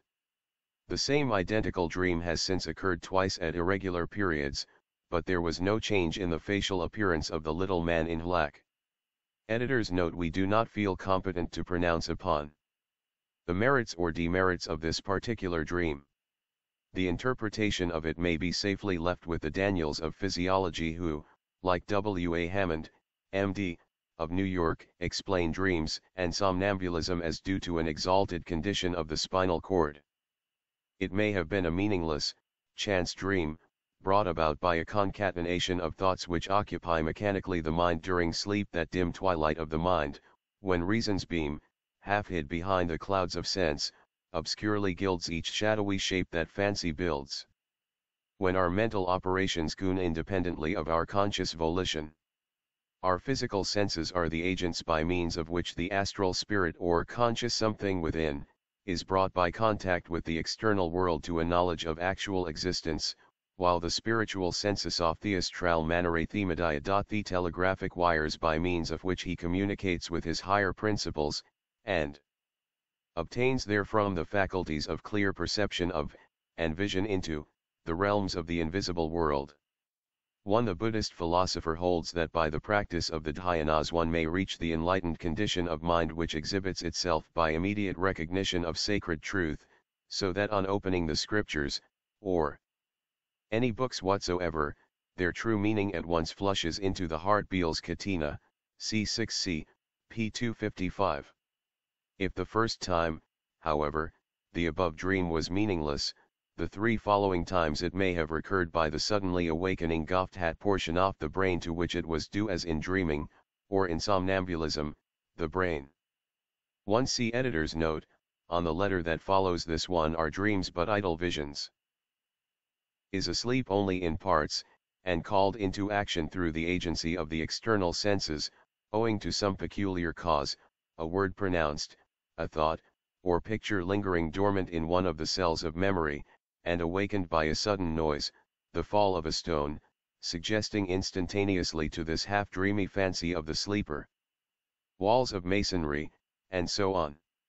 When one is suddenly startled in his sleep without becoming fully awake, he does not begin and terminate his dream with the simple noise which partially awoke him, but often experiences in his dream, a long train of events concentrated within the brief space of time the sound occupies, and to be attributed solely to that sound. Generally dreams are induced by the waking associations which precede them. Some of them produce such an impression that the slightest idea in the direction of any subject associated with a particular dream may bring its recurrence years after. Tartini, the famous Italian violinist, composed his Devil Sonata under the inspiration of a dream. During his sleep he thought the devil appeared to him and challenged him to a trial of skill upon his own privati violin, brought by him from the infernal regions, which challenge Tartini accepted. When he awoke, the melody of the Devil Sonata was so vividly impressed upon his mind that he there and then noted it down, but when arriving towards the finale all further recollection of it was suddenly obliterated, and he lay aside the incomplete piece of music. 2 years later, he dreamt the very same thing and tried in his dream to make himself recollect the finale upon awakening. The dream was repeated owing to a blind street musician fiddling on his instrument under the artist's window. Coleridge composed in a like manner his poem Kublai Khan, in a dream, which, on awakening, he found so vividly impressed upon his mind that he wrote down the famous lines which are still preserved. The dream was due to the poet falling asleep in his chair while reading in Purchas Pilgrimage the following words: "Here, the Khan Kublai commanded a palace to be built, enclosed within a wall." The popular belief that among the vast number of meaningless dreams there are some in which presages are frequently given of coming events is shared by many well-informed persons, but not at all by science. Yet there are numberless instances of well-attested dreams which were verified by subsequent events, and which, therefore, may be termed prophetic. The Greek and Latin classics teem with records of remarkable dreams, some of which have become historical. Faith in the spiritual nature of dreaming was as widely disseminated among the pagan philosophers as among Christian fathers of the Church, Norse belief in soothsaying and interpretations of dreams, oniromancy, limited to the heathen nations of Asia, since the Bible is full of them. This is what Eliphas Levi, the great modern Kabbalist, says of such divinations, visions and prophetic dreams. 3. Somnambulism, premonitions, and second sights are but a disposition, whether accidental or habitual, to dream, awake, or during a voluntary, self-induced, or yet natural sleep, i.e., to perceive, and guess by intuition, the analogical reflections of the astral light. The paraphernalia and instruments of divinations are simply means for, magnetic, communications between the divinator and him who consults him. They serve to fix and concentrate two wills, bent in the same direction, upon the same sign or object, the queer, complicated, moving figures helping to collect their flexions of the astral fluid. Thus one is enabled, at times to see in the grounds of a coffee cup, or in the clouds, in the white of an egg, and see, fantastic forms having their existence, but in the translucid, or the seer's imagination. Vision seeing in the water is produced by the fatigue of the dazzled optic nerve, which ends by ceding its functions to the translucid, and calling forth a cerebral illusion, which makes to seem as real images the simple reflections of the astral light. Thus the fittest persons for this kind of divination are those of a nervous temperament whose sight is weak, and imagination vivid, children being the best of all adapted for it. But let no one misinterpret the nature of the function attributed by us to imagination in the art of divination. We see through our imagination doubtless, and that is the natural aspect of the miracle, but we see actual and true things, and it is in this that lies the marvel of the natural phenomenon. We appeal for corroboration of what we say to the testimony of all the adepts.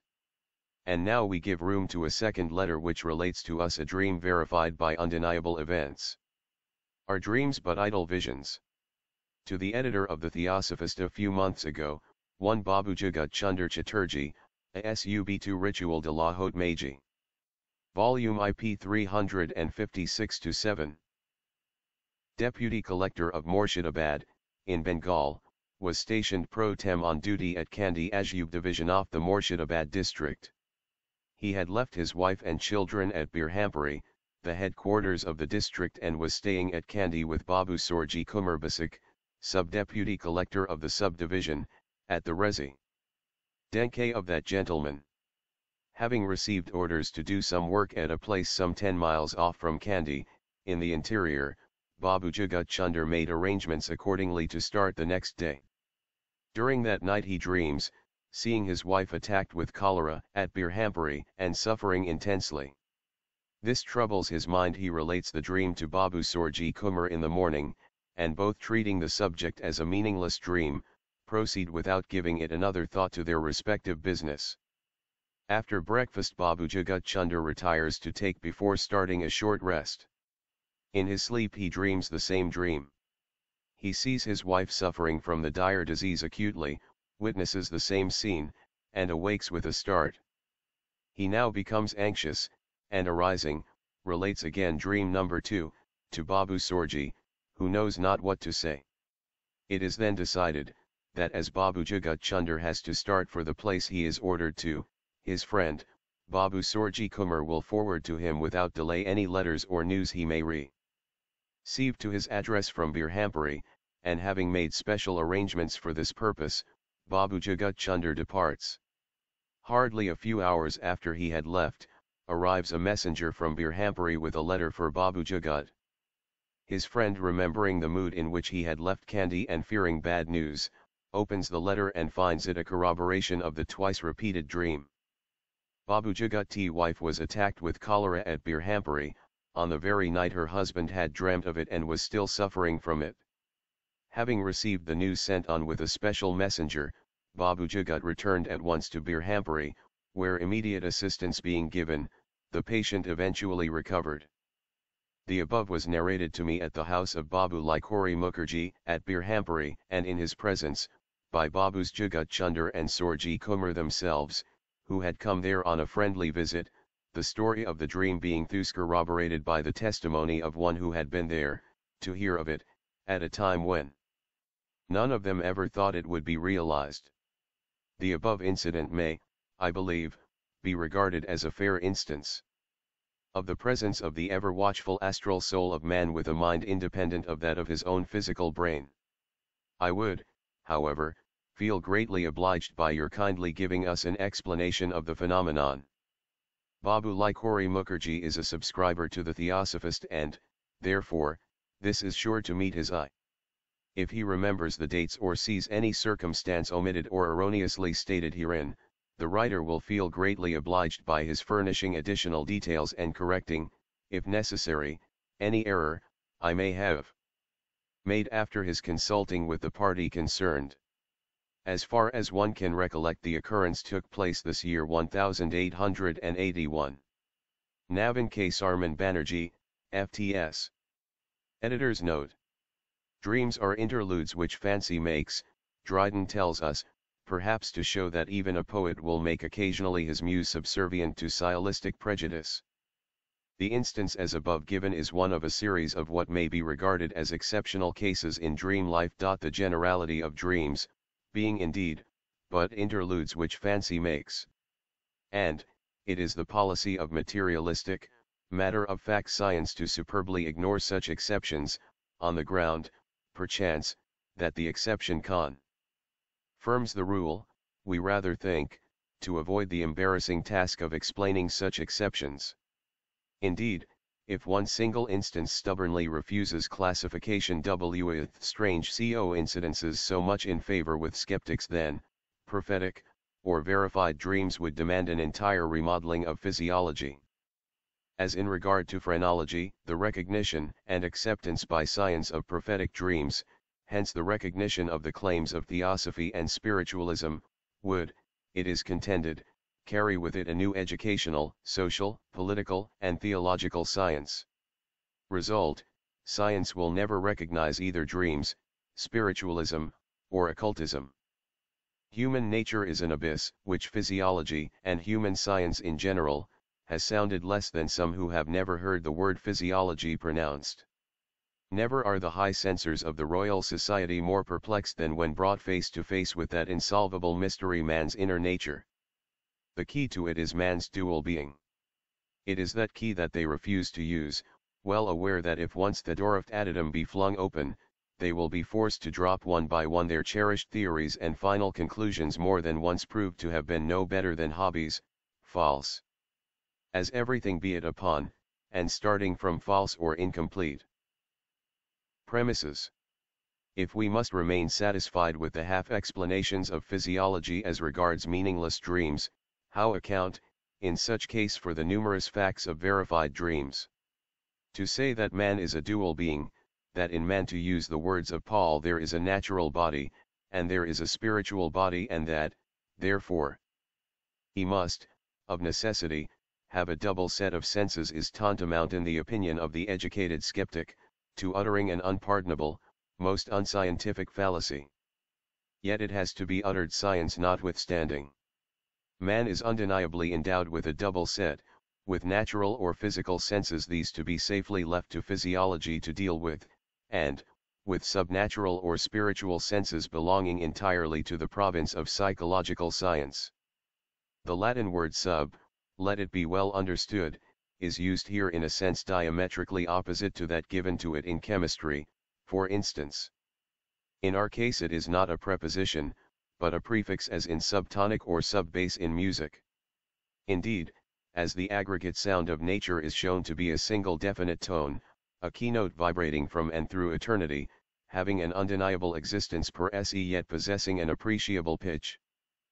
But for the acutely fine ear, so the definite harmony or disharmony of man's external nature is seen by the observant to depend wholly on the character of the keynote struck for the outer by inner man. It is the spiritual ego or self that serves as the fundamental base, determining the tone of the whole life of man, that most capricious, uncertain, and variable of all instruments, and which more than any other needs constant tuning. It is its voice alone, which like the sub-bass of an organ underlies the melody of his whole life, whether its tones are sweet or harsh, harmonious or wild, legato or pizzicato. Therefore, we say, man, in addition to the physical, has also a SPI ritual brain. If the former is wholly dependent for the degree of its receptivity on its own physical structure and development, it is, on the other hand, entirely subordinate to the latter, inasmuch as it is the spiritual ego alone, and accordingly as it leans more towards its two highest principles, 3-4, or towards its physical shell that can impress more or less vividly the outer brain with the perception of things purely spiritual or immaterial. Hence it depends on the three, this tone it held by the specialists to be the middle F of the Pano. Ed. Theosophist, for the sixth principle, or spiritual soul, and the seventh its purely spiritual principle, the spirit or Parabrahm, the emanation from the unconscious absolute. See Fragments of Occult Truth, October number, Theosophist, 1881. Acuteness of the mental feelings of the inner ego, on the degree of spirituality of its faculties, to transfer the impression of the scenes its semi-spiritual brain perceives, the words it hears and what it feels, to the sleeping physical brain of the outer man. The stronger the spirituality of the faculties of the latter, the easier it will be for the ego to awake the sleeping hemispheres, arouse into activity the sensory ganglia and the cerebellum, and to impress the former always in full inactivity and rest during the deep sleep of man with the vivid picture of the subject so transferred. In a sensual, unspiritual man, in one, whose mode of life and animal proclivities and passions have entirely disconnected his fifth principle or animal, astral ego from its higher spiritual soul, as also in him whose hard, physical labor has so worn out the material body as to render him temporarily insensible to the voice and touch of his astral soul during sleep, the brains of both these men remain in a complete state of anemia or full inactivity. Such persons rarely, if ever, will have in a dream satel, least full visions that come to pass. In the former, as the waking time approaches, and his sleep becomes lighter, the mental changes beginning to take place, they will constitute dreams in which intelligence will play no part, his half-awakened brain suggesting but pictures which are only the hazy grotesque reproduction of his wild habits in life, while in the latter, unless strongly preoccupied with some exceptional thought, his ever-present instinct of active habits will not permit him to remain in that state of semi-sleep during which, consciousness beginning to return, we see dreams of various kinds, but will arouse him, at once, and without any interlude, to full wakefulness.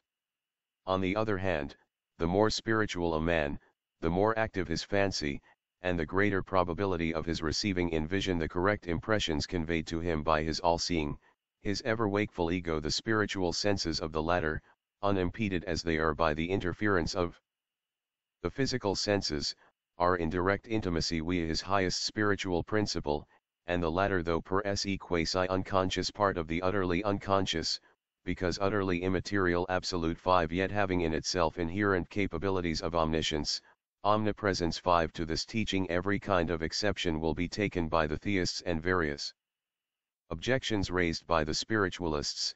It is evident that we cannot be expected to give within the narrow limits of a short article a full explanation of this highly abstruse and esoteric doctrine. To say that the absolute consciousness is unconscious of its consciousness, hence to the limited intellect of man must be absolute unconsciousness, seems like speaking of a square triangle. We hope to develop the proposition more fully in one of the forthcoming numbers of Fragments of Occult Truth, of which we may. An omnipotence which, as soon as the pure essence comes in contact with pure sublimated and, to us, imponderable matter, imparts these attributes in a degree to the as pure astral ego. Hence highly spiritual persons will see visions and dreams during sleep and even in their hours of wakefulness. These are the sensitives, the natural-born seers, now loosely termed spiritual mediums, there being no distinction made between a subjective seer, a neuropnological subject, and even an adept one who has made himself independent of his physiological idiosyncrasies and has entirely subjected the outer to the inner man. Those less spiritually endowed, will see such dreams but at rare intervals, the accuracy of the latter depending on the intensity of their feeling in regard to the perceived object. Had Babu Jagat Chunder's case been more seriously gone into, we would have learned that for one or several reasons, either he or his wife was intensely attached to the other, or that the question of her life or death was of the greatest importance to either one or both of them. One soul sends a message to another soul is an old saying. Hence, premonitions, dreams, and visions. At all events, and in this dream at least, there were no disembodied spirits at work, the warning being solely due to either one or the other, or both of the two living and incarnated egos. Thus, in this question of verified dreams, as in so many others, science stands before an unsolved problem, the insolvable nature of which has been created by her own materialistic stubbornness, and her time-cherished routine policy. For, either man is a dual being, with an inner ego 6 in him, this ego the real man, distinct from, and independent of the outer man proportionally to the prevalency or weakness of the material body, an ego the scope of whose senses stretches far beyond the limit granted to the physical senses of man. An ego which survives the decay of its external covering at least publish a series. We will then prove, perhaps, to the satisfaction of the non-prejudiced that the absolute, or the unconditioned, and, especially, the unrelated is a mere fanciful abstraction, a fiction, unless we view it from the standpoint and in the light of the more educated pantheist. To do so, we will have to regard the absolute merely as the aggregate of all intelligences, the totality of all existences, incapable of manifesting itself but through the interrelationship of its parts, as it is absolutely incognizable and non-existent outside its phenomena and depends entirely on its ever-correlating forces, dependent in their turn on the one great law. Ed 6 Whether with one solitary ego, or soul, as the spiritualists affirm, or with several i.e. composed of 7 principles, as Eastern esotericism teaches, is not the question at issue for the present. Let us first prove by bringing our joint experience to bear, that there is in man something beyond Buchner's force and matter. Ed. For a time, even when an evil course of life has made him fail to achieve a perfect union with its spiritual higher self, i.e., to blend its individuality with it, the personality gradually fading out in a case, or the testimony of millions of men embracing several thousands of years, the evidence furnished in our own century by hundreds of the most educated men, often by the greatest lights of science, all this evidence, we say, goes to naught. With the exception of a handful of scientific authorities, surrounded by an eager crowd of skeptics and seolists, who having never seen anything, claim, therefore, the right of denying everything the world stands condemned as a gigantic lunatic asylum. It has, however, a special department in it. It is reserved for those, who, having proved the soundness of their mind, must, of necessity be regarded as impostors and liars. Has then the phenomenon of dreams been so thoroughly studied by materialistic science, that she has nothing more to learn, since she speaks in such authoritative tones upon the subject? Not in the least. The phenomena of sensation and volition, of intellect and instinct, are, of course, all manifested through the channels of the nervous centers, the most important of which is the brain. Of the peculiar substance through which these actions take place, a substance the two forms of which are the vesicular and the fibrous, the latter is held to be simply the propagator of the impressions sent to or from the vesicular matter. Yet while this physiological office is distinguished, or divided by science into 3 kinds, the motor, sensitive and connecting the mysterious agency of intellect remains as mysterious and as perplexing to the great physiologists as it was in the days of Hippocrates. The scientific suggestion that there may be a 4th series associated with the operations of thought has not helped towards solving the problem, it has failed to shed even the slightest ray of light on the unfathomable mystery. Nor will they ever fathom it unless our men of science accept the hypothesis of dual man.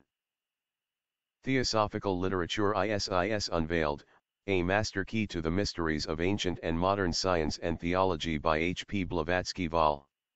I Science, XLV plus 628 pages. Vol. 2 Theology, 4 plus 640 pp. This exhaustive study of religion and science was Madame Blavatsky's first presentation of Theosophy to the modern world. It is reproduced in photographic facsimile of the original edition, 1877, 2 volumes bound in one, cloth, complete with general index and supplementary topical index. American edition The Secret Doctrine, The Synthesis of Science, Religion, and Philosophy by H. P. Blavatsky Vol. I Cosmogenesis, Slay I plus 676 pages. Volume 2 Anthropogenesis, 14 plus 798 pages. A systematic development of theosophical teachings on cosmogenesis, anthropogenesis, symbolism, comparative religion, with extensive comparisons of ancient wisdom with scientific conceptions. Facsimile of original, 1888, edition, 2 volumes bound in one, cloth, complete with index, XXXPP. American edition index to The Secret Doctrine, all volume and page reference to the original edition, London 1888, and to the photographic facsimile reproduction, listed above. Reprint X plus 172 pages. American edition The Key to Theosophy, an exposition, in question and answer, of the ethics, science, and philosophy of Theosophy by H. P. Blavatsky. Reprint of original edition, 1889, 15 plus 367 pages. Indian edition The Voice of the Silence, by H. P. Blavatsky. A blank verse rendition of chosen fragments from the Book of the Golden Precepts, belonging to the Contemplative or Mahayana, Yogacarya, school. Reprint of the original edition, 1889, 4 plus 79 pages, cloth. Indian edition Transactions of the Blavatsky Lodge, by H. P. Blavatsky. Reprint of the original, 1923, XXIV plus 149 pages, cloth. American edition A Modern Panarayan, by H. P. Blavatsky. A collection of fugitive fragments. American edition The Ocean of Theosophy by William Q. Judge. A comprehensive text on the theosophical philosophy by a co-founder of the theosophical movement, widely used as a text in study classes. Reprint of original edition, 1893, 15 plus 182 pages. Indian edition The Bhagavad Gita rendered into English by William Q. Judge. An ancient dialogue of philosophical religion from the Hindu epic, the Mahabharata. Cloth, 18 plus 133 pages. Indian edition Notes on the Bhagavad Gita by W. Q. Judge. Indian edition Letters that have helped me by W. Q. Judge. American edition, and shorter Indian edition Forum Answers by William Q. Judge. Reprints from the Theosophical Forum. American edition The Friendly Philosopher, compiled from Letters and Talks by Robert Crosby, 415 pages, cloth. American edition Universal Theosophy by Robert Crosby, Indian edition 5 Years of Theosophy Essays selected from the Theosophist. American edition Order from Theosophy Company, Mysore, Private Limited, 4, Sir Krishna Rao Road, Bangalore 560004 India.